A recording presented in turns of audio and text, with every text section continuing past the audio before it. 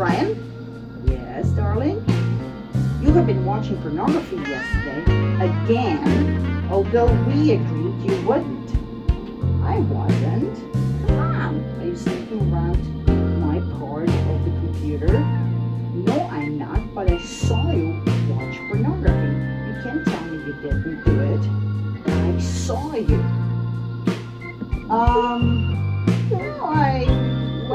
I might have sort of kind of watched a little bit, but that's not real watching. That just kind of like slipped. It slipped. I didn't really watch. You didn't really watch? What do you mean you didn't really watch?